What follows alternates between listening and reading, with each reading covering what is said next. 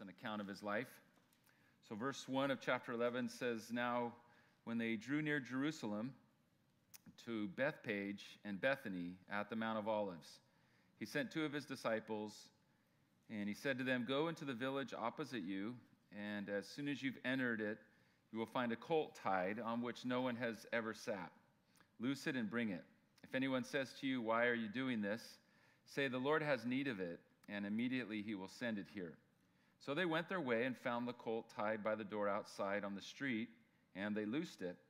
But some of those who stood there said to them, 'What are you doing loosing the colt?' And they said to them, just as Jesus had commanded, and so they let them go. So they brought the colt to Jesus, and they threw their clothes on it, and he sat on it.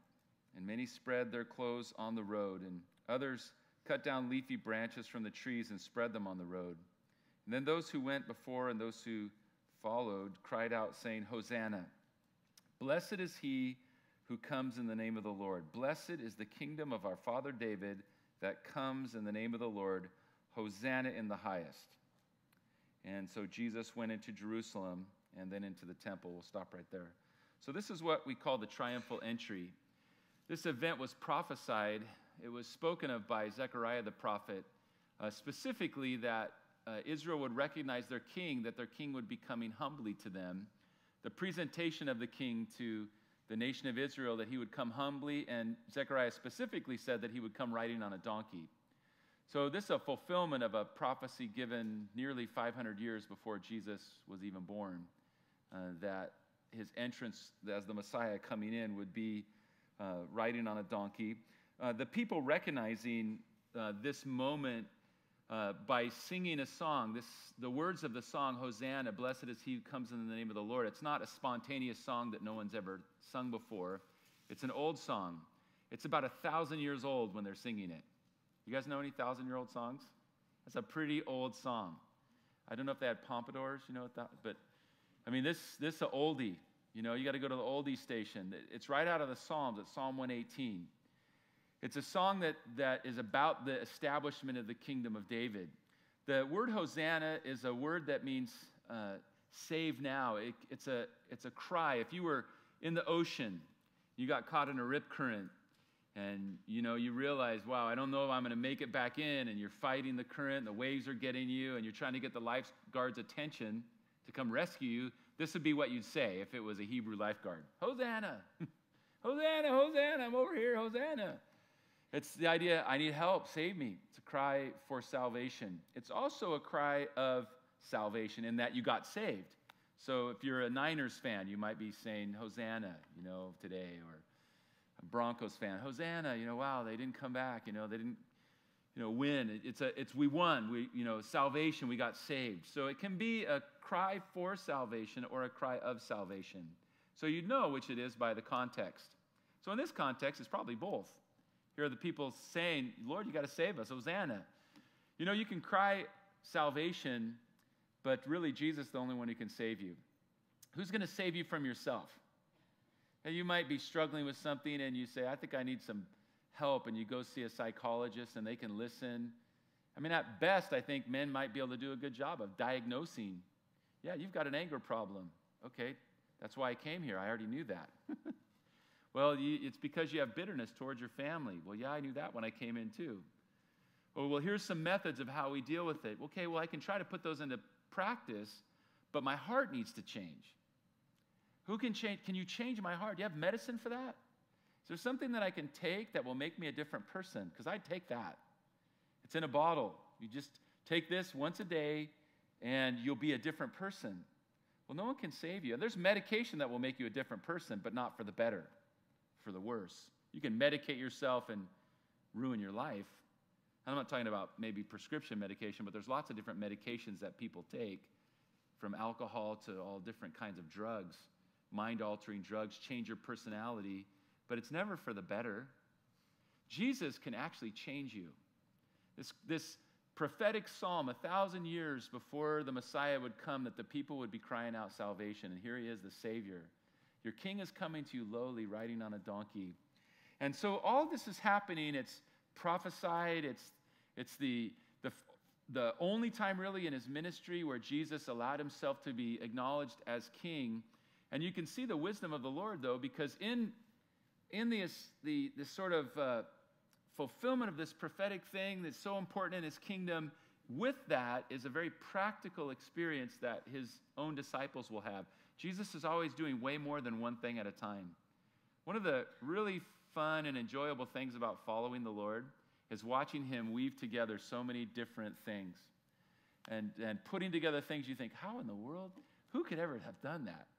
You know, we might be able to weave together 2 or 3 things. You might be able to braid someone's hair, okay, or do a complicated thing, 4 or 5 strands, put it together. But boy, the Lord, when he puts something together, so here it is, all these prophecies given hundreds of years apart and hundreds of years before he was born, and it's all coming together on this day. And then right in the middle of the story are 2 disciples that are learning something about following God. A couple of disciples. Hey, guys, I need to enlist you for a project. Okay, Lord, we want to serve you. What is it? I want you to go steal a donkey. Well, it's not stealing. They gave permission. But go. You're going to go into this village, and then you'll just see a donkey. Take it. I mean, think of all the questions that you might ask at that command. Well, how will we know it's the right donkey? What if we get the wrong one? And we're just going to walk into the town that's just going to be sitting there? There's so much uncertainty with the command. It would require a real step of faith. And so it's sort of a learning experience for these guys. It's so interesting how the Lord will combine things that are just completely sublime and eternal and amazing, and with the most mundane, the most basic kind of a thing. 2 guys get sent on a project to learn how to trust God while prophecy is being fulfilled. While something David wrote about 1,000 years earlier is being fulfilled, 2 guys are right in the middle of that very story, learning how to trust God and how to follow the Lord and knowing that, hey, whatever Jesus tells us to do, it'll happen, just like he said. We can trust him. You have a few things like this happen to you in your life, and what happens when the Lord then starts to stir you up? You think, hey, the Lord's done this. We've done this already. Remember we didn't know what was going to happen. We found that donkey exactly right where he said it would be. Just looking at Nick, I was reminded of when we were in New Zealand last year, a year and a half ago. And, we'd never been there, driving on the wrong side of the road, trying to figure out where we're going and having fun. And doing that almost crashed, I almost crashed us a couple times at the beginning. I definitely got better over the time period. Not immediately, but over time. And we left Auckland and drove like wherever we were going, 2 hours or something, not having any idea where we're going. We drive into this town, and we're going to meet Dave somewhere, and he goes, I'll be by this supermarket. And we pull in looking for a place to park, and we park the car. Nick gets out of the passenger seat, and he turns around and he goes, you're never going to believe this. Look at that sign. It's Calvary Chapel. We drove to the Calvary Chapel in Rotorua, straight there. Not even knowing that there was a Calvary Chapel in Rotorua. We were meeting Dave at a supermarket or something, or some big box store that was kind of a landmark in the town. And here, what an encouraging thing to go. It's a small thing. You might say, that was a coincidence. I don't think it was a coincidence. Fly the 20 hours, cross the date line, jet lagged, get in a car, drive where you don't know where you're going, and drive directly without, really, we made one wrong turn, but other than that, directly and parked on accident in front of the church where actually after we met Dave, he was going to take us. So we called him and said, hey, bro, we're not going to meet you at the supermarket. Just come over to the church. We're there.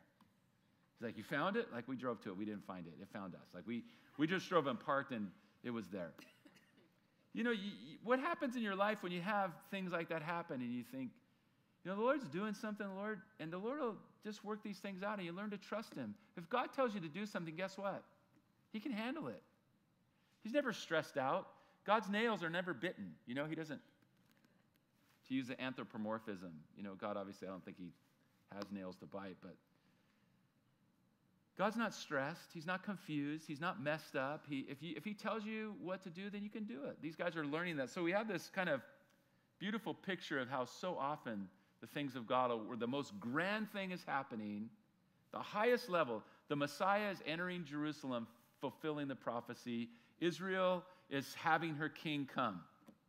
And in the middle of the process are 2 guys that are learning to trust God. They're going to, if anyone says anything to you, just tell them the Lord needs it. I've already taken care of it. Don't worry, they'll let you have it. Okay, we'll do it. And off they go. It's just a great story, a great picture. And when he arrives, verse 11, it said, when he got to Jerusalem, he went into the temple, and he looked around at everything. And as the hour was already late, he went out to Bethany with the 12. So they didn't stay in Jerusalem during that week. They would walk out of the city, go to the little village of Bethany. It wasn't too far to walk, and they would spend the night there. Later in the week, they're spending the night on the Mount of Olives. That's where he gets arrested. So not staying in Jerusalem, but leaving, coming in for the day, ministering during the day, and then leaving in the evening and staying at different people's houses or camping out, as he will at the end of the week. So he checked everything out. Israel has received her king. They shouted the hosannas. And now the next day, as he comes in, verse 12, it's an interesting story. The next day when they came out from Bethany, he was hungry. Seeing from afar a fig tree that had leaves, he went to see if perhaps he would find something on it. And when he came to it, he found nothing but the leaves.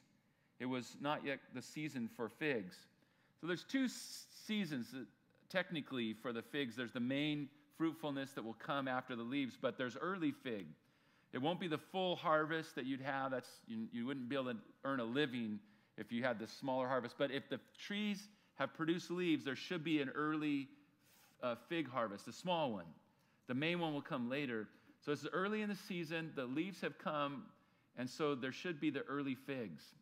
So something's wrong with this tree. If it's produced leaves, it should have produced some figs, but there aren't any. There's been a failure of its life. So he sees it. There's no fruitfulness there. And so verse 14, in response, Jesus said to it, "Let no one eat fruit from you ever again." And his disciples heard it.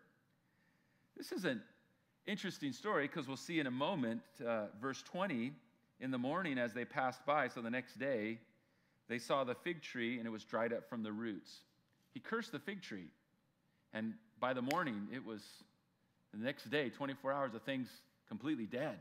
It's dried up from the roots up. The tree's a goner. The leaves that were there are gone. The tree's withered away. Something miraculous happened. And what's unique about the story is that it's the only time in Jesus' ministry that he did something that was completely destructive. The only other time when something's destroyed is when he cast the demons out of the man in the Gadarenes, they went into the pigs, and the 2,000 pigs ran off the cliff into the sea, and they were destroyed. But a man was saved. So there is a destruction, but there was the salvation of a human being. In this particular case, it's a tree that's just dead.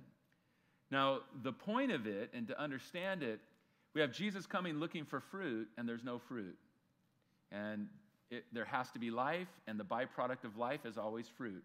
So if someone says, "I'm alive," and there's no fruit, then they're not alive. In this particular case, there's a tree, and you'd say, "Well, the tree looks good. It's got leaves." Yeah, but there should be fruit there. If there's leaves, there's got to be fruit. If you got a tree with leaves, hasn't produced any fruit, it's cursed. And in the particular context, look at what's sandwiched in between the cursing and then realizing it's cursed. Look at verse 15. As he had come to the tree looking for fruit, he comes to Jerusalem. Verse 15 says they came to Jerusalem, and then Jesus went into the temple. What should he have found in the temple? What do you think you should find in the temple of God? People seeking the Lord.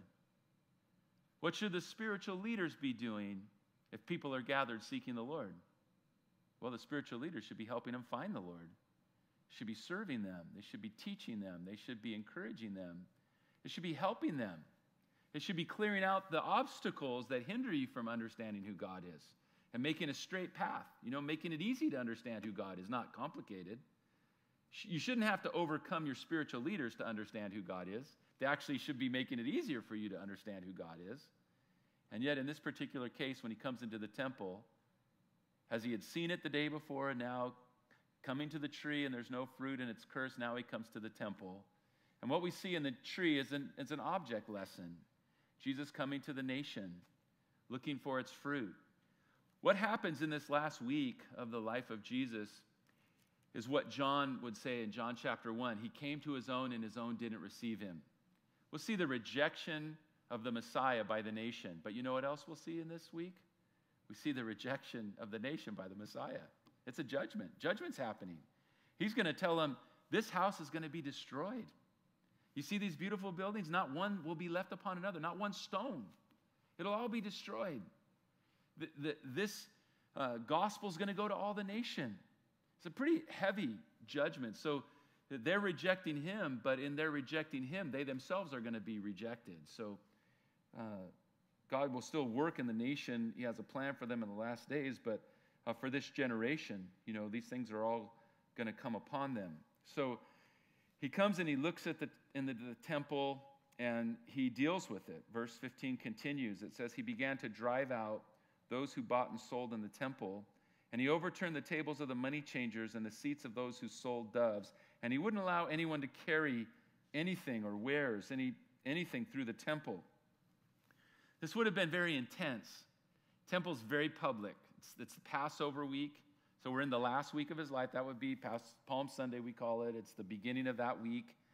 So you have literally hundreds of thousands of people that have come from all the different countries where the Jews have been scattered. They've all come back to Jerusalem. Josephus, the Jewish historian, says that around the time of the first century, that these Passovers were attended by 2 million people. Let's say he's exaggerating by 100%. That's 1 million people. Jerusalem's not a huge place. The Temple Mount, you can have a lot of people crammed in there, but you got to imagine this really large open area, the outer porches of the Temple Mount as Herod had refurbished it, just teeming with people. And then you've got the places where people can buy and prepare and present their offerings for the priests. So there's a lot of activity, and it's all commercial. It's commercial in the sense that people have commercialized the seeking of God. Hey, if you want God to work in your life, just send me some money and he'll work in your life. Hey, we've prayed over these handkerchiefs. Just make a generous offering, we'll mail you one. Like, you'd be kidding me. Or, hey, send in your offering and, sow your seed. You plant the seed in this ministry, you plant it, God's going to give it back to you 100 times. Manipulating people. And using people's desire to have God work in their life, using people's desire to have a relationship with God, to please God, to offer to God, because that's in the heart of the people of God. They love worshiping the Lord. They want to worship the Lord. But to take advantage of that, to make a gain off of them financially, is evil, and it's wrong. And it's still happening today. And it happened in Jesus' day. That's what's happening here. He's cleansing the temple. My house is supposed to be a place where people meet God. It's not supposed to be a place where you're raking them over the coals. The money changing, why would you need to change money? Well, you need to buy things maybe. What do you need to buy in the temple? What are they doing in the temple? Well, they're offering sacrifices. Well, we've made it more convenient for you. So we have sacrifices that you can buy off of us. You don't have to, God said you bring your own lamb, but we've got lambs already. They've changed the worship of God so that they can make a gain. They're catching the people when they exchange the money, and then they're catching them when they have to buy the product. And it's all for worship itself. It's actually the very act of worship has been commercialized. It would be as if we said, hey, what songs do you want to hear? And, it's like a jukebox. You want to sing and worship? Well, which ones do you want? If you want to hear that one, it's one of the top 10. It's going to cost you. And everybody has to pitch in to get, it's like, you think, well, no one would ever do that. They're doing this. They're changing money. Imagine that. It's just crazy. But it's happened. They've got the control, and they're very wealthy. And Jesus goes through this whole area, and he goes crazy. One man. This is one of his miracles, I would say. Something is happening where these guys don't jump him. They don't stop him. No one clotheslines him or, horse collar tackle. He just goes crazy and throwing stuff down. Says he makes a whip out of cords and drives them all out. You can just imagine this herd of people. And guys are running, tables are going over, animals are taking off, birds are flying away. And Jesus right in the middle of it, just letting them have it. And this is what he said, verse 17. He explains it. What he was doing was scriptural. What gives him the right to do it? Look at this sentence, verse 17. Isn't it written, my house shall be called a house of prayer for all nations? What gives Jesus the right to do it? My house. Do you have the right to go in and cleanse the temple? It's not your house. But if it was your house, you have the right to clean your own house? I hope so. I think your wife thinks you have the right to do it. Hey, if you walk in your house and you go, man, I hate these kitchen cabinets, you can tear them all out and get yourself some new ones. Now, if you come over to my house and you say, I hate these kitchen cabinets, and you start tearing my cabinets out, well, I say, hey, what are you doing? You're like, hey, these cabinets are no good. They got to get out of here. You've had these cabinets for 15 years. They're starting to fall apart. I'm getting them out of here. Well, it's my house. You don't get to decide that. Well, I just decided the Holy Spirit told me. Well, the Holy Spirit didn't tell me, and it's my house. I would think that since it's my house, the Holy Spirit might tell me. You see, here's Jesus has the right to do this. How does he have the right? It's his house. He has the right to do that. You don't have the right to do whatever you want to do, right? Do you understand? There's authority that's delegated. This is going to be very important because they're going to ask him about authority. So get ready for that. That'll be in the next couple sections coming. So, my house shall be called a house of prayer for all nations, but you've made it a den of thieves. The temple was to be a place where people could meet God and talk to him. It's a place where you could hear from God. It's a place where you could come and seek God. Isn't that awesome? Can you imagine having a place where you could go seek God? We have something in the new covenant even more amazing than what they had in the old covenant. Because guess what the Bible says? You're the temple of God. So you can seek God where? You don't have to come to 2212 Cawson. You can go where? Well, wherever you are. You can seek God in your car, while you're driving, with your eyes open. You can close your eyes, when you're parked. You can seek God. You can go out to the river and sit on the levee and watch the sunset and just worship the Lord and enjoy his creation and give him your cares. You can be in a busy part of the city where people are coming and going and just fellowship and pray for your community. You can worship anywhere you want because you're the temple. It's a place where you meet God. So it was meant to be a place where people could meet him, but they had taken advantage of that and they were ripping people off, a den of thieves. Now, they didn't like that. Verse 18, the scribes and the chief priests, when they heard that, they sought how they might destroy him. But they feared him because all the people were astonished at his teaching. You imagine how blown away everybody must have been when he did that. Imagine if you saw that happen. If you'd known Jesus for a while, he'd never done anything like this. He'd been to Jerusalem. It's 3 years of his ministry. He grew up going to Jerusalem. Find him at 12 years old sitting in this very temple asking questions of the scribes and answering their questions. And now here is this manifestation of his power and his authority, and no one can stop him. And he clears the whole thing out, and he lets everybody know, and everybody's sitting there thinking, whoa, this is radical, man. This guy's serious. Everyone's astonished. The leaders can't deal with him. So verse 19, evening came, and he went out of the city. And so in the morning, as they passed by them, they saw the fig tree dried up from the roots. Peter saw that, and he's shocked. Verse 21, Peter, remembering that Jesus had said, no one ever eat fruit from you. Peter then says, Rabbi, look, that fig tree which you cursed has withered away. Surprise, whoa. Now think of all the things Peter's seen. Lazarus has been raised from the dead. He was in the house when Jairus' daughter got raised from the dead. He was at the city of Nain when the widow's coming out on the funeral with her son, and he's in the coffin, and they're taking him out, to bury him. He saw that guy raised from the dead. He's seen how many blind people be able to see? How many lame people? How many lepers have been cleansed? He's heard all this teaching. He walked on water. He saw Jesus walking on water. He got out of the boat and he walked on the water too. But think of all the things this guy's seen. He's still tripping out on Jesus. Jesus says something to the tree. I guess I wasn't really paying attention that you actually cursed it. Look, it's dead. Like, it's withered away. Whoa, man. Funny. Jesus responds. He says, have faith in God. Assuredly, I say to you that whoever says to this mountain, be removed and be cast into the sea, and doesn't doubt in his heart, but believes that those things that he says will be done, he'll have whatever he says. Therefore, I say to you, whatever things you ask when you pray, believe that you receive them, and you'll have them. Don't be so surprised, Peter, that God can do whatever he wants to do. Be confident when you pray.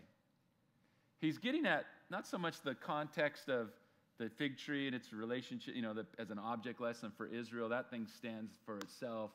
He gets at the incredulous response of Peter. Peter's, hey, look, it happened.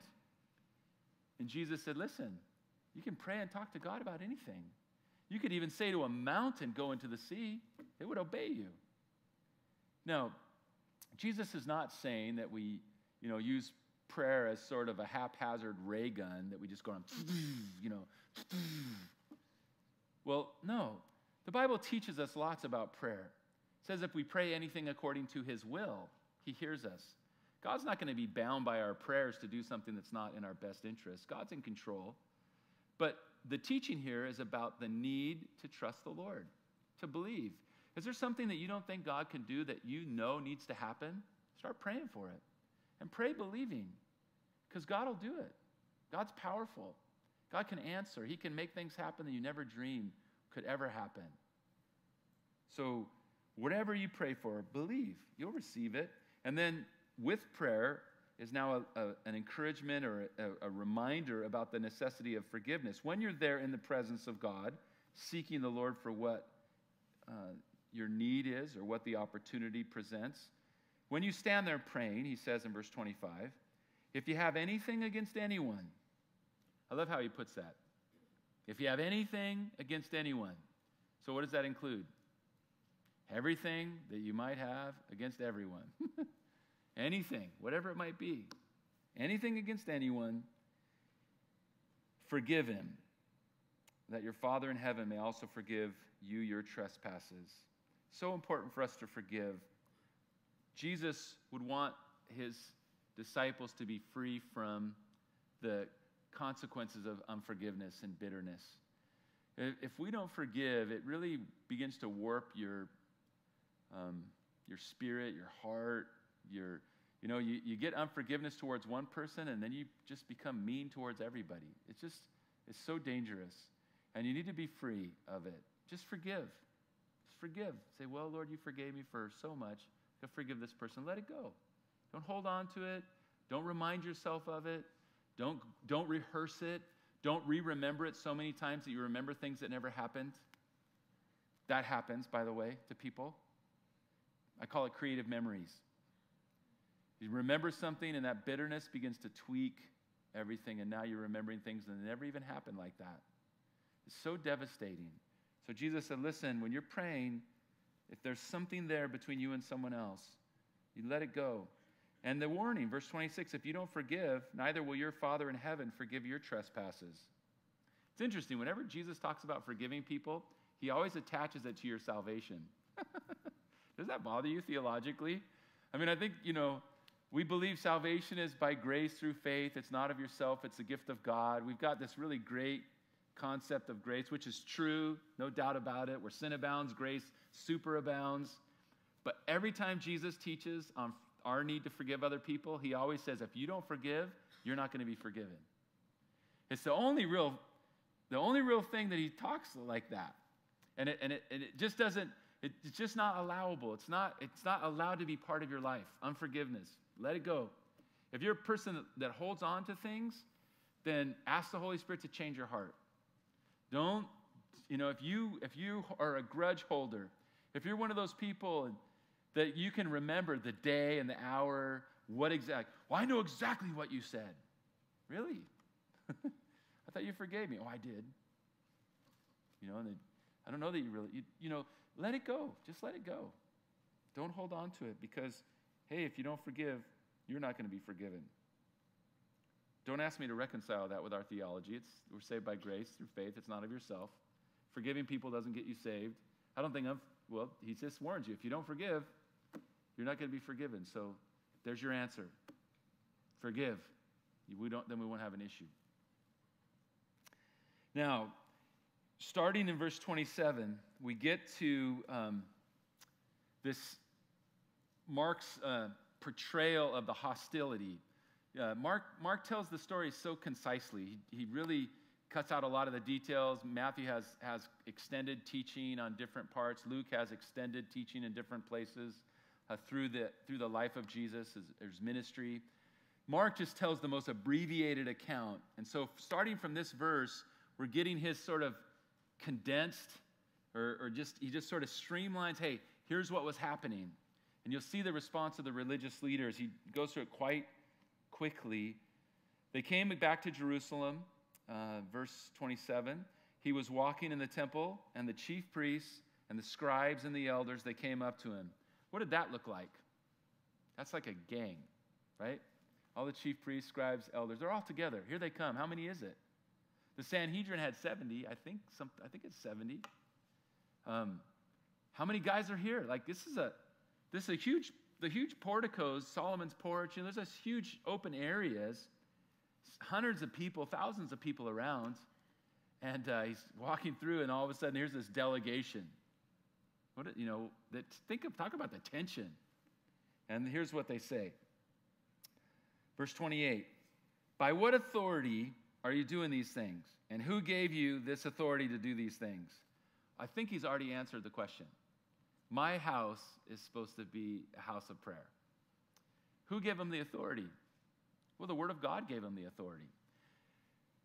This whole issue of authority, and his answer is extremely important, and it does apply to us. In the context, obviously, they're showing that they're not under the authority of God.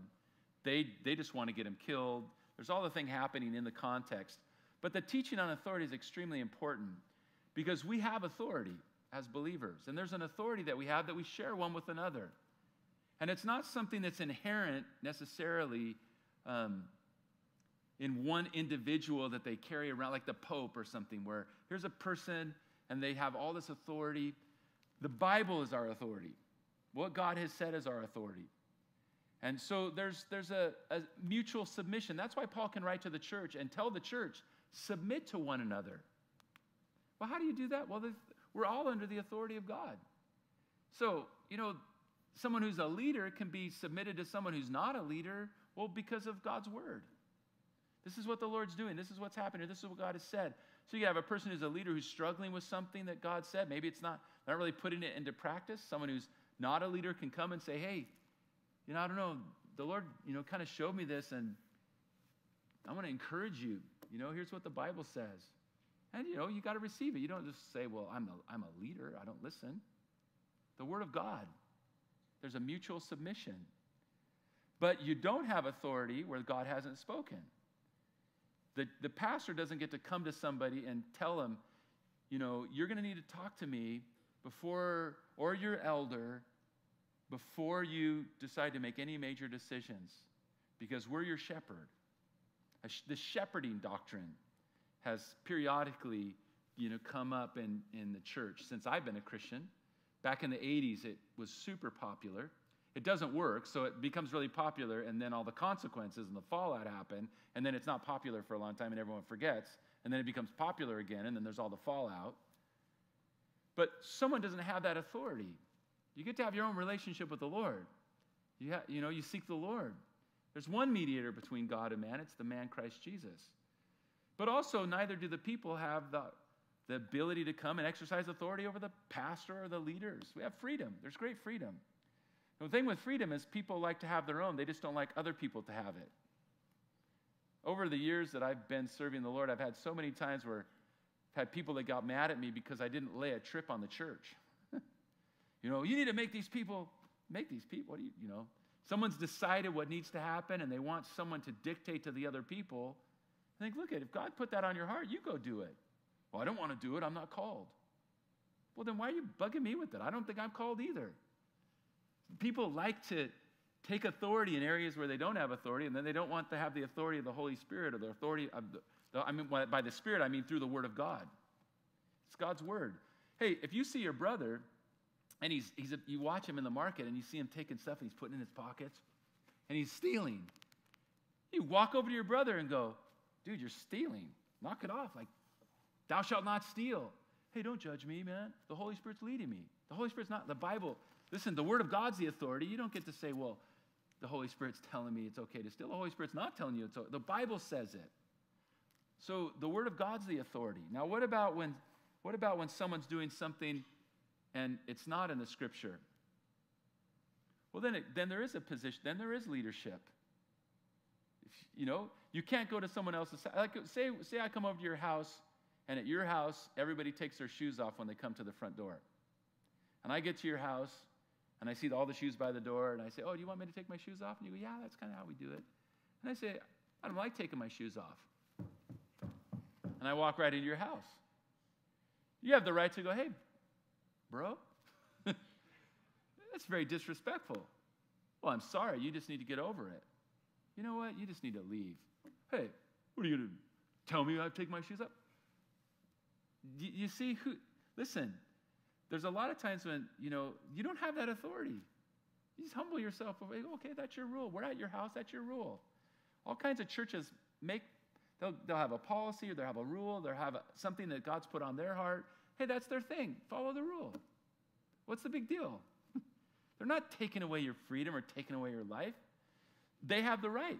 Now if it's something that goes against what the Bible says, if they say, hey, here's what we do, we steal from people, so come on in. We don't break the law. We don't break the law of man or the law of God. When it's a scriptural thing, we're all under the Scripture. Everybody's accountable to everybody. When it's something that's past that, like you could come into the church tonight and say, hey, Rich, the Lord gave me a song to share with the church. Okay, well, you share it with me, and you sing, I love the Lord. I go, the Lord might have given you that song for you to enjoy. You and the Lord together. God bless you. Sounds like a good song. I'm not sure you're supposed to sing it. No, I'm really sure I'm supposed to sing it. I'm not sure you're supposed to sing it. You can't tell me what God's telling me to do. Oh, yeah, I can. You want to bet? You're not singing that song. Well, or you're quenching the Holy Spirit. No, I don't think I am. If God wanted you to sing that song, he'd put it on my heart that you're supposed to sing that song. But he's not telling me. So it's important that we understand authority. This authority issue is extremely important. Jesus has Scripture. He's got who he is, and the Scripture says. And Jesus is acting in light of the Scripture. He's doing what the Bible says. And so now they're mad at him because they've taken a position where they're saying, we're leaders and we're going to do what we want. And now the real leader's saying, I don't want that. And they're saying, who told you that you can tell us that? Well, God told me in that sense. He cleansed the temple. Their temple's going to be destroyed. Not one stone left upon another. So the issue of authority is an extremely important issue, and it can become confusing in the church. People will take authority where they don't have it. They won't respond to biblical authority. It's one of those areas that it gets messed up coming and going. They'll have leaders that will act in ways taking authority over the people's lives that the Scripture doesn't give them that. You have people doing that to the leader. I mean, it's one of those things that's extremely important to get a good grasp of. The Word of God's the authority. And then when we're into matters that are not specifically addressed in the Word of God or by principle, then there's leadership that God's put into place, and the Bible says submit to your leaders. So if you don't like it, then you find other leaders that you bear witness with what they're doing. You say, well, I don't know how I bear witness with this. I'll find some different leaders. Well, you're free to do that too. Hey, praise the Lord, go for it, I think it's a very important thing, and it's an issue here in this particular context. So they don't really care about authority because look how they answered Jesus' question. Look at verse 29. He says, let me ask you a question. You answer me, and then I'll tell you by what authority I do these things. The baptism of John, is it from heaven or from men? You answer me. They reasoned among themselves, and they said, if we say from heaven, he'll say, why didn't you believe him? If we say from men, well, they feared the people, for everyone counted John to have been a prophet. So they said to Jesus, we don't know. And Jesus said to them, well, then neither will I tell you by what authority I do these things. They're not interested because they don't really care about authority. What do they care about? Money and their position. That's why they have a beef with Jesus. It's not about him cleansing the temple. It's about him impacting the bankroll, the money that's flowing. Then he told this parable. And you have to go back to Isaiah 5. Remember, Isaiah 5 is the story of the vineyard. So Israel being a vineyard and God having a plan for Israel and the vineyard being spoiled. So this is a biblical like these guys know the Bible. They know what the Word of God says. This vineyard story is going to remind them immediately of Isaiah's prophecy or statement. A man planted a vineyard and set a hedge around it, dug a place for the wine vat and built a tower, and he leased it to vine dressers. He went out into a far country. At the vintage time, he sent a servant to the vine dressers that he might receive some of the fruit of the vineyard from those vine dressers. And they took that servant, they beat him, and they sent him away empty-handed. Again, he sent them another servant, and they threw stones at him, wounded him in the head, and sent him away shamefully treated. He sent another, and him they killed, many others, beating some and killing some. Therefore, still having one son, his beloved, he also sent him to them last, saying, they'll respect my son. But the vine dressers said among themselves, this is the heir, come, let us kill him. The inheritance will be ours. So they took him and killed him and cast him out of the vineyard. Then he asked a question. Therefore, what will the owner of that vineyard do? He'll come and he'll destroy the vine dressers, and he'll give the vineyard to others. Have you not even read this scripture? The stone which the builders rejected has become the chief cornerstone. This is the Lord's doing, and it's marvelous in our eyes. That passage is exactly the same context as the Hosanna. Blessed is he who comes in the name of the Lord. They're right within a few verses of each other in Psalm 118. The stone that the builders rejected is the chief cornerstone. He tells this parable, taking an image or a metaphor, an analogy from their scriptures. Hey, they know this is about them. And now he extrapolates it further out. Hey, this is what you guys were like in Isaiah's day. You've continued on just like your fathers until this day. God's now sending his own son, and you're going to kill him. And so what do you think is going to happen? God, you're going to be destroyed. God's going to deal with you and discipline you. Now, verse 12, they understood it. They sought to lay hands on him. But they feared the multitude, for they knew that he'd spoken that parable against them, and they left him and went away. Man, they must have been furious. They wanted to take him out. And they just look around. There's too many people. There's just thousands of people everywhere, and they're all, get him, Jesus. Jesus is speaking to the people of God know corruption when they see it. They know these guys are corrupt. They grew up with it. And now here's this rabbi who's teaching and helping people and loving people and telling the truth. And now it's a standoff with these leaders, and he's telling them to their face, and they're getting, it's a radical thing, and the people are supportive, and these guys are watching it, and then they can't do anything, and they're just so mad. Then they come to him. They're trying to trap him. Verse 13. Then they sent to him some of the Pharisees and the Herodians to catch him in his words. These two words, Pharisees and Herodians, these are parties. These are groups within Judaism in the first century. The Pharisees are very conservative, ultra-conservative. They're the ones who are promoting the rabbinic Judaistic traditions as they were in the first century, very legalistic, very exacting in every application of the law, at least outwardly. The Herodians are more of a political party. They're followers of Herod. Herod's not even really Jewish. He's part Jewish. He's a Roman appointee who has he likes religious things, but he's a very pagan man, very ungodly, politically savvy like nobody's business. I mean, the guy's evil. He's married to shacked up with his brother's wife. I mean, guy's just wicked. And so you've got, this is like saying the ultra-conservative party and the ultra-liberal party got together, and they came to ask you a question. You can imagine in this country, you get a phone call, hey, we want to get a comment, and we have on the line the head of the Republican Party and the head of the Democratic Party. They both have joined together. They want to talk to you. You get two guys, these guys never agree on anything, and they've come to talk to you, you're in trouble, man. So here are Pharisees and Herodians never together, and they've come to trap Jesus. Notice verse 14. It's a great application of the proverb, he who flatters his neighbor spreads a net for his feet.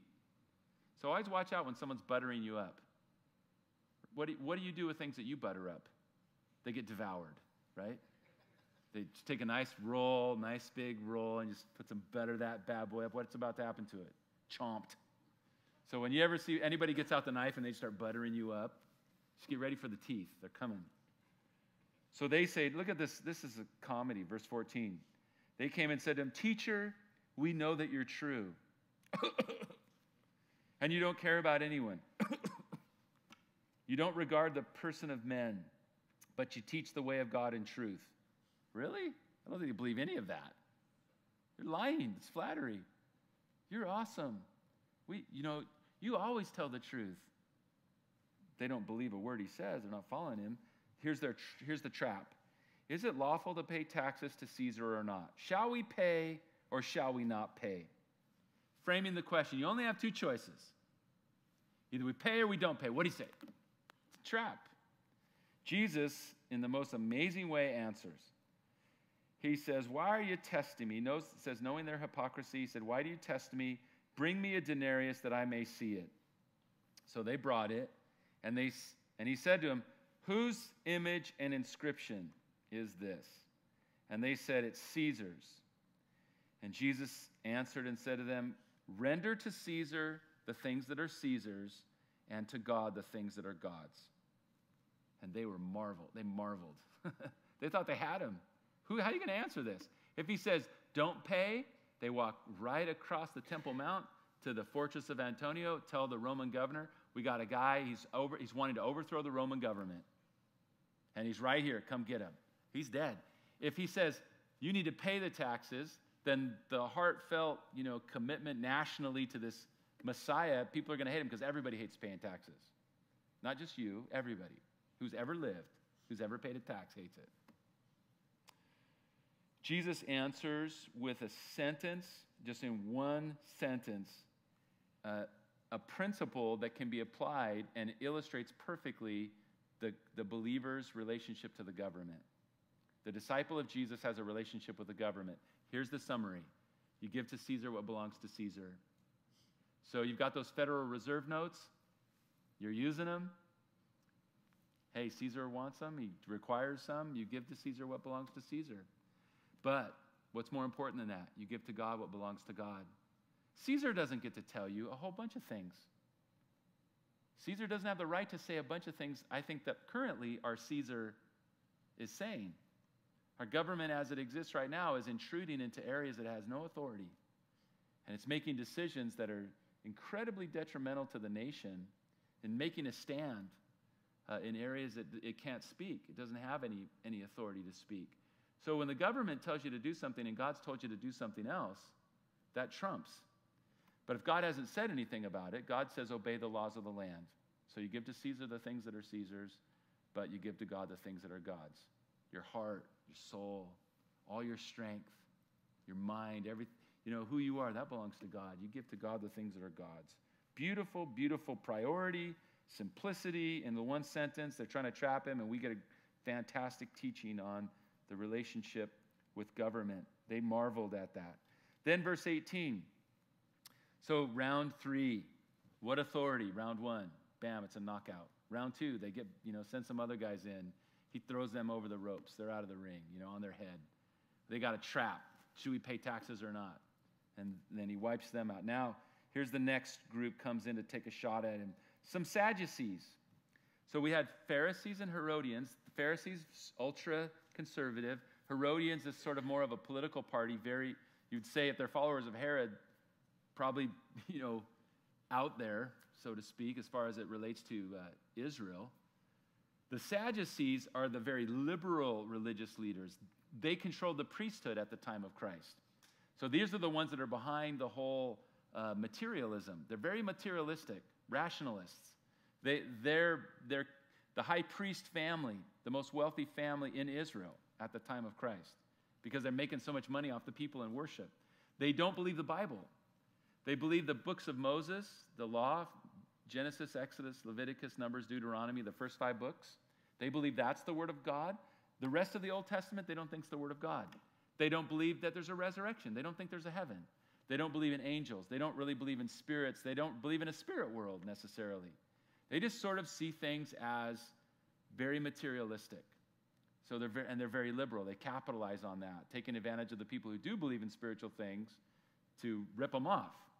So they come and look at their questions. It's very interesting. Mark lets you know a little bit of the background. Verse 18, he said, then some Sadducees, and he adds, who say there's no resurrection. Interesting. They don't even believe in the resurrection. What do you think their question's about? The resurrection. It's a carefully crafted question that's designed to make fun of someone who would believe in the resurrection. It's a question that's designed to point out an absurdity about the resurrection so that, of course, no one would believe in it. Science teachers do this all the time.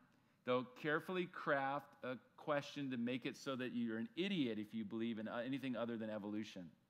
But it's a twisted, weird question that completely confuses the issue. That's what's going to happen here. The question is crazy. Look at verse 19. Teacher, Moses wrote to us that if a man's brother dies and leaves his wife behind and leaves no children, his brother should take his wife and raise up offspring for his brother. That is in the law. And that was because the land of Israel was passed down from father to son to father to son. So if a man died without having any children, he would lose his place in Israel. So there was a provision in the law, and it's weird. Okay, it's weird because we don't have anything like this, and it would be strange to have this happen. But your brother's, he dies, he's married. You're supposed to get his wife pregnant, his widow now. And that kid that's born will take your brother's name, and he'll take your brother's place. So we won't lose any of the families in Israel. That's what the law said. Now, here's their statement. Verse 20, it's a hypothetical situation. Now, there were 7 brothers. The first one took a wife, and dying, he left no offspring. The second took her, he died. Neither did he leave any offspring. The third one, likewise. So all 7 had her, and no offspring. And then last of all, she died. So now they're all dead in heaven. There they are, all 7 brothers, and now the woman's been married to every single guy. That's awkward. Verse 23. See, there's the absurdity. It's a hypothetical situation. Create an absurdity. Aha, what are you going to do about that? In the resurrection, verse 23, when they all rise, whose wife will she be? For all 7 had her as a wife. Ha ha ha ha ha. The clown, they call it the clown theory of persuasion. It's very effective. Make fun of something, mock it. You don't argue against it. Don't give proof against it. Don't go to what, there's evidence. Just make fun of it. And it's very effective in persuading people. Now look at Jesus' answer. Verse 24. Very important, his answer. He says, are you not therefore mistaken, because you do not know the Scriptures, nor the power of God? There's what's wrong with the rationalist. What does he not know? He doesn't know what God says, and he doesn't know God's power. You're mistaken about this, you Sadducees, because you don't know God's word, and because you don't know God's power. How much trouble is a person going to be in if they don't know what God's word is? Oh boy, you're going to be in big trouble, aren't you? If you don't have God's word, what are you going to be left with? Satan's lie? Hey, what do we have to combat Satan's lies? What do you use to extinguish every fiery dart of the wicked one? What does it say? Ephesians 6. And take up the shield of faith, with which you will be able to extinguish every fiery dart of the wicked one. The shield of faith, what does that mean, shield of faith? Is faith just like a force field? Or faith isn't magical or something that exists by itself. Faith means believing what God said. If you take up the shield of faith, it means, do you have any Satan's attacking you. Do you have any promises? If Satan condemns you, how do you use your shield? You say there's no condemnation for those who are in Christ Jesus. I'm defended. If Satan says, you'll never be able to do this, you're too weak, God's power is made perfect in weakness. Defended. You take up the shield of faith by applying the word of God, trusting the word of God. It protects you from the devil's lie. If you don't know the Scriptures, what do you have when the devil comes at you with a fiery dart? You have a fire. You don't have a shield.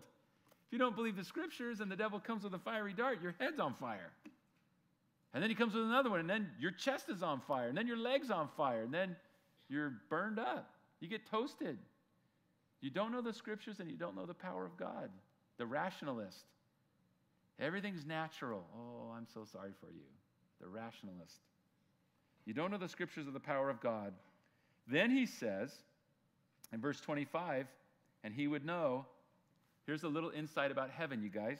Verse 25, when they rise from the dead, they neither marry nor are given in marriage, but they're like the angels in heaven.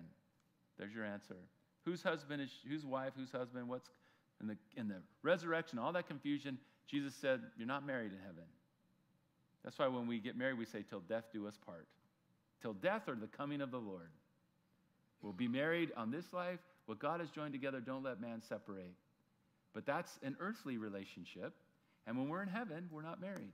Now, some people, I've met people where they've said, well, I don't know, like, I can't imagine not being married to my wife, and how could that be? And we're so intimate, we're so close. Listen, do you think that you could have, is there something in your flesh that hinders your relationship with your wife right now? Are you the perfect husband? I mean, are you selfish ever? Do you ever, I mean, do you come up, fairly regularly with the reality that you have two selfish people that are sharing a house? Are there conflicts?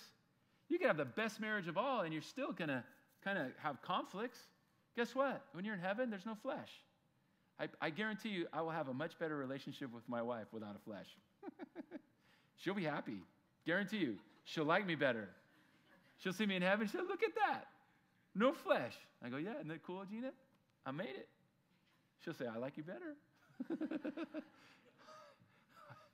There's an earthly relationship, but then when you're in heaven, there's perfect oneness with God and with everybody. It's going to be amazing. It's going to be awesome. So heaven's not less than earth. Don't think, well, what if I'm in heaven? I'll never even see her. What if I don't even know her? Come on. That's not how it is. Heaven's not less than earth. So there's no marriage in heaven. And don't anybody shout amen either when I say that. I'm always afraid to say that because, there's like, amen, whoa, it'd be hell if it... I know I was in the wrong place if I was still married. Verse 26, now he deals with their bigger issue, their rationalism. They don't believe in the resurrection. He's going to show from the scripture. He said, concerning the dead that they rise, haven't you read the book of Moses in the burning bush passage, how God spoke to him, saying, I'm the God of Abraham and the God of Isaac and the God of Jacob. He's not the God of the dead, but the God of the living. You are therefore greatly mistaken. So, deals with by what authority, deals with the taxes, deals with this hypothetical, weird, stupid question. It's not even honest. And then teaches in each case, in each situation, he teaches an amazing message about the issue that's underlying it, authority and the relationship with the government and the resurrection of the dead and what their real problem with rationalism is. It's a radical passage. At that point, verse 28, one of the scribes came and having heard them reasoning together, perceiving that he'd answered them well, asked him, which is the first commandment of all? And this seems to be a very honest question this guy has. Jesus said, the first of the commandments is, hear, O Israel, the Lord our God, the Lord is one, and you shall love the Lord your God with all your heart, with all your soul, with all your mind, and with all your strength. This is the first commandment. The second is like it. You shall love your neighbor as yourself. There's no other commandment greater than these. So the great commandment, love God. The second one goes right with it, love your neighbor. The whole law hangs on those two things. And verse 32, the scribe said, well said, teacher, you've spoken the truth, but there is one God, and there's no other but he. And to love him with all your heart, with all the understanding, with all the soul, with all the strength, to love one's neighbor as oneself is more than all the whole burnt offerings and sacrifices. There's a little insight there. To obey is better than sacrifice, the Bible says. Here's a scribe. He knows the word. He's seen Jesus answer so well, and he's blown away by the answer. Lord, I want to ask you about the great commandment. And so this guy's thinking through all this stuff, and Jesus then says, in his response, verse 34, seeing that he answered wisely, Jesus said to him, you're not far from the kingdom of God. And then after that, no one was asking him anything. Verse 35, he asks them a question or makes a statement, as Mark tells it, rhetorically, I guess, asks the question. In the temple, he said, how is it that the scribes say that the Christ is the son of David? For David himself said by the Holy Spirit, the Lord said to my Lord. Now in English, we have two words, Lord. Do you see that? But notice that the first Lord is all capital letters, capital L, capital O. So it looks different in your type font. The all capitals Lord is the name of God in the Old Testament, Jehovah or Yahweh. And it's the name I am. So this is the name of God in the Old Testament. The word translated as Lord is the Hebrew word that means Lord, master. So David's saying the God of the Old Testament, Yahweh, says to my master, now wait a minute, who's David's master but Yahweh? So we have a conversation between the same person. The Lord said to my Lord, and it's a reference to the Messiah, because look at what he says. Sit at my right hand until I make your enemies your footstool. So that's the Messiah. That's the son of David, the descendant of David. The Bible's really clear. The descendant of David will be the Messiah. He's the son of David, but David calls him Lord. That's the point Jesus makes. Verse 37, therefore David calls him Lord. How then can he be his son? The common people heard him gladly. This issue can't be understood unless you remember in the first century culture in Israel, it was very strongly a patriarch, the oldest male. He's sort of the king. He's the Lord, in a sense, of every family. So there would never be a time where he would call his son his Lord.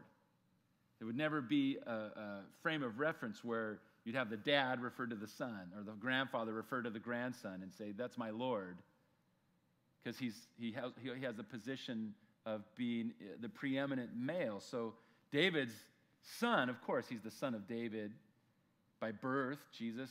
But how can Jesus be his Lord if he's his son? Well, we know the answer. Jesus is God and he's man. He's the son of David. He's born of a virgin. He's Mary's son, descended from David. He's David's son.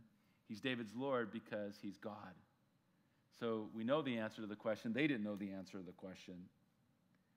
And then just a really brief teaching warning about these religious leaders. We had a very extended chapter, Matthew chapter 23, where Jesus, this was a much longer warning. Mark gives us just a couple of verses. Verse 38, he said, beware of the scribes. Now listen, he conditions it. Scribes are people who love the word of God and are copying it, and they're teaching it, and they're spreading it. There's nothing wrong with that. But beware of these kind of scribes. Now, what is it that you're looking for that you want to watch out for? Beware of the scribes who like to go around in long robes. So if you see any guy with long robes, watch out for him. What does that mean? What is the long robe? What's the deal? They love the greetings in the marketplace. They love the best seats in the synagogue and the best places at feasts. What is it about these guys? They love to put themselves in front of people. Whenever you find somebody who wants to put themselves in front of people, they want to be called by a special title. They want to be recognized as being better than everybody else. That's the person you have to watch out for. Now, it's interesting about the ministry of Jesus. You could be caught in the act of adultery. You could be a notorious sinner in the community. You could be a tax collector that everybody hates who's ripped off almost everyone. And Jesus will warmly receive you. In fact, he might call you to be one of his 12 apostles. You know, in Matthew's case, he was a tax collector. Calls him right out of the tax booth to be his disciple. Jesus, he's so gracious and so loving. The one place where he gives anybody a tough time is a religious leader or a religious person who's putting themselves in a place of preeminence and putting themselves above other people and taking advantage of people. When that's something that's a non-negotiable with Jesus. There's zero tolerance policy for it. The only harsh rebuke that anybody gets in the New Testament from Jesus is a religious leader who is loving the greeting, loving the preeminence, wanting to advance themselves, wanting to draw attention to themselves. Something we have to not let get into our hearts. And what they do, because their heart's messed up, verse 40, they devour widows' houses, so they're taking advantage of people. And for a pretense, they make long prayers. These are people that pray, and their praying is to be heard by men. Now, I want to encourage you, if when you pray, you get nervous about praying, and your blood pressure goes up, and your heart's beating, you're getting ready to pray out loud with some other people, and you're thinking about what you just don't want to sound like an idiot. We all understand that because we all feel exactly the same way. You got to grow out of that or whatever. That's not what he's talking about here. He's talking about the person that's going to pray so that everybody will realize that this person's more awesome than everybody else in the room. They're praying so that the people at the table will realize that the spiritual leader at the table is them. They're choosing words. They're going to pray in a certain way to make everybody know I'm the man. Because I outpray all of you because I'm awesome. And as long as it's that clear around our table or clear in this room, then, we'll all be good. praying so that people will recognize how spiritual you are. It's evil. Jesus said, watch out for people that do that. Now you think, wait a minute, am I supposed to judge people when they're praying? No, you won't have to judge them. It'll be obvious. You'll hear the bell ringing in your head when the Holy Spirit's going, watch out for that. You hear the ding, ding, ding, ding, ding, ding, whoop, whoop, whoop, whoop. The siren will go off in your head, and you'll say, whoa, I'll be praying for my bro. Or maybe the Spirit will prompt you to talk to him and say, hey, man, you doing all right spiritually? What's going on? Watch out for it. They're going to receive a greater condemnation. And then the end, we looked at this morning in great detail. Jesus was there in the temple opposite the treasury, and he saw all the people putting their money into the treasury. Many who were rich put in much. And one poor widow came and put in 2 mites, which make a quadrans. The 2 mites is essentially nothing. You can't buy anything with it. It's these tiny little copper coins, and it was her offering. It was all that she had. Many rich people were putting in all kinds of money. Jesus pointed it out to his disciples, and he tells you that God's economy is different than the world's economy. He said to them, verse 43, assuredly I say to you, this poor widow has put in more than all those who've given to the treasury. What makes her offering different is the spirit and the heart out of which it's given. They all put out of their abundance, but she's put in out of her poverty. She put in all that she had, her whole livelihood. This doesn't mean that for your offering to count, you have to give every single thing that you have. The point that he's making is that her offering is from her heart. It's to the Lord. It's a sacrificial gift. It's given in faith. It's given for the glory of God, and it's meaningful to her. And she's expressing her devotion to God by giving it. The other rich people who are giving to draw attention to themselves. They had set up that giving area. Each of these boxes, there were several boxes in this giant room, according to the historians. It was this area, the temple treasury, where they would receive the offerings, and they actually called the boxes the trumpets. It's interesting, especially when Jesus, when he talks about giving, says, don't blow the trumpet. Imagine people coming and taking these big bags of coin and pouring them into these boxes, and the noise that it would make, and people seeing it, announcements being made about who's giving what. Here comes so-and-so, they're going to give. And this poor widow, no one notices her. She puts in next to nothing. And Jesus said it was more than everybody else. So here's something that we have to understand as believers. The economy on which heaven operates is not like the world's economy. $1 million is not more than $1. Jesus can take the 2 mites. He takes this woman's story and he uses it to inspire millions of people. How many people have heard the story of the widow and her 2 mites? And how many people have been inspired to give and sacrifice? How many people who have nothing are encouraged that God sees the little bit that they can do and honors them for it?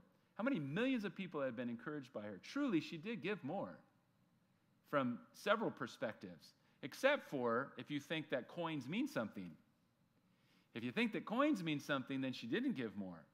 But that's not what the kingdom of God is all about. Her love, her sacrifice, her humility, her faith expressed in this gift has done more for the kingdom of God than all those other gifts put together. So that gets us to chapter 13. That's where we'll end tonight. Let's pray. Father, thank you for your word. Thank you for how you are so wonderful. We look at this section where you answer so masterfully so many difficult issues. Men scheming and planning to destroy you, trying to trap you in your words, and you answer everyone so in such an amazing way, so powerfully and so insightfully. Lord, you're so good, and we love you. We love you, and we worship you, and we want to live for you. Help us, Lord. Pour out your Spirit on us and help us to live for Jesus. We pray in his name. Amen.